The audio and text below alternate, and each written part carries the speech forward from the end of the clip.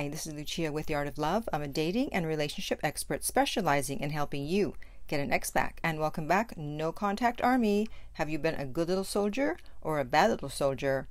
And if you've been a good little soldier, then you've downloaded my no contact app Silencio, and it is helping you to stay in no contact. And you can find the link to that below this video.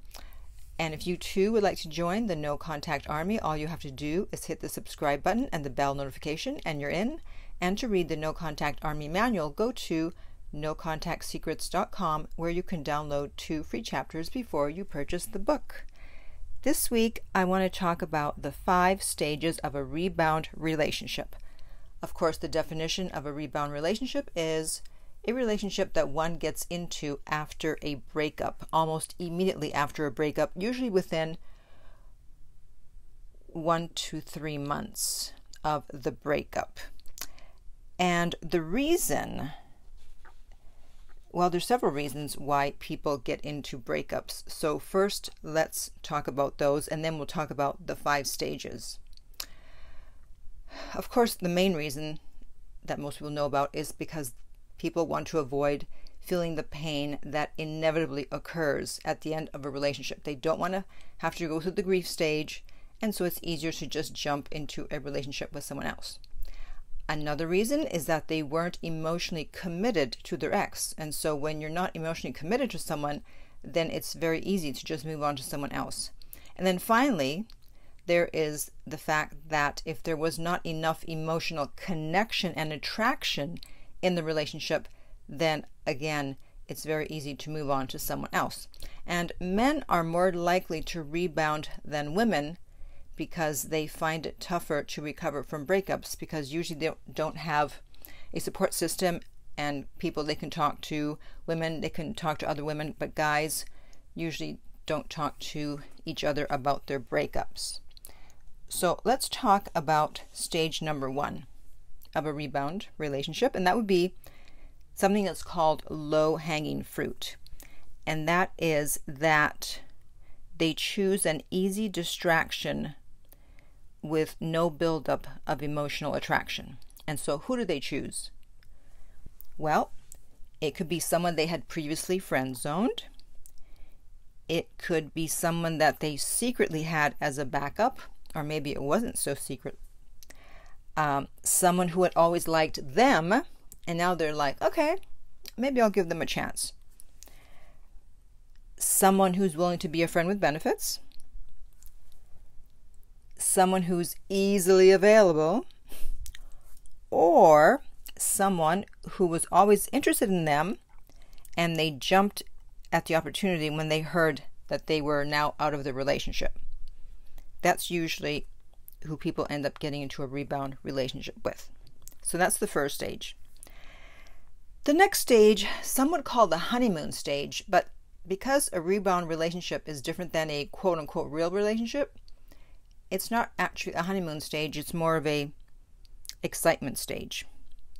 And I hate to give numbers here because, each relationship is different, but usually this lasts 2 to 6 weeks. Could be longer. And this is where the ex is excited to be with someone else. You don't have to worry about feeling the feelings they don't want to feel. And this is when you see the PDAs and the posts on social media where they look like they're just so in love and everything's going so well. They're the one. I found my soulmate. Yeah. What they're trying to do is they're trying to make the relationship real, because it doesn't feel real, and it can't, because there's no emotional attachment, because your ex didn't go through the grief stage, so they can't be emotionally available.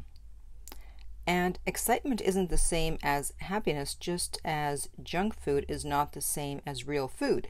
It's temporarily satisfying, but it's of no real nutritional value, and you can't live on junk food. I mean, you can certainly try, but it's going to have some very negative consequences.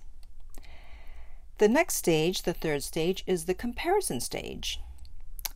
And this is when the excitement starts to wear off a bit, and the rebound is no longer filling the emptiness that your ex feels inside.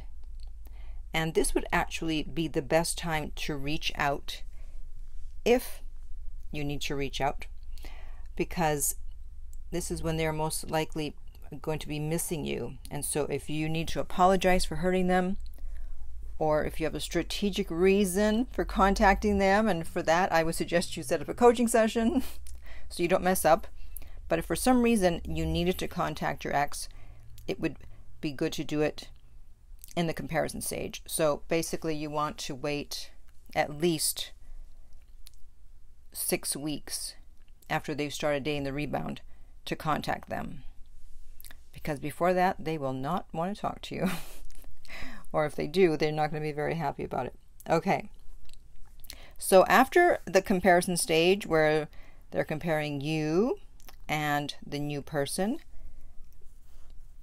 there is going to be the conflict stage, because comparison inevitably leads to conflict. How can it not? Especially when, again, there's no emotional attachment to the rebound. So your ex will start exhibiting behavior towards the rebound, such as being moody, fighting over trivial things, being hot and cold with them, and being non-committal. And so, of course, the rebound is not going to be too happy about this behavior, and there's going to be conflict, which then is going to lead to stage number 5, which is the end of the distraction. I'm not going to say the end of the rebound, because not necessarily, not at this moment. But with stage 5, the rebound isn't filling the void, because the void was supposed to be filled with grief. But your ex swept that under the rug. However, emotions have a way of coming out one way or another. And at this stage, they start to feel the same way they did after the breakup, but before dating the rebound. So they thought that being with the rebound, they would just be able to just bypass that grief stage, but nope. When they get to stage 5, they feel exactly as they did at the end of the breakup.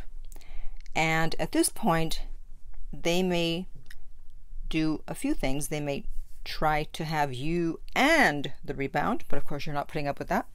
They may leave the rebound, or they may try to make things work with the rebound. And this stage, it will usually start between weeks 6 and 10. But as for how long until it falls apart completely, it really depends on how much the rebound is willing to put up with. So if your ex is dating someone new, if they started dating someone quickly after the breakup, don't worry. People get so upset. They think, oh, that means that they never cared about me. They never loved me. Stop it. That's not the reason. I gave you the reasons earlier why people get into rebounds, so don't think it's about you. It's about them. People don't do things to you. They do things for them. So understand that if it's a rebound, which if they started dating soon after the breakup, it probably is, and rebounds are destined to fail because the person coming out of a relationship is in the rebound for the wrong reasons. They are trying to get something instead of give. Relationships are supposed to be about giving to the other person, not just about getting. And they are trying to nurture the same feelings they had for you and in the relationship with you. However, the feelings with the rebound are forced and superficial. And so how can it work, right? So don't worry. So comment below and let me know if your ex is dating a rebound and how long they've been together and what stage you think they're at. And in the meantime, if you would like my help personally to help you through a breakup, to get your ex back, to help you with no contact, you can contact me at theartoflove.net. The direct link is below, and we will send you the rates. Please do not contact me on social media for the rates, because we'll just send you to the website. So just hit me up on the website first. And if this video has been helpful, please like, subscribe, and share. If you're listening to a podcast, please rate and review. And finally, remember that love inspires, empowers, uplifts, and enlightens.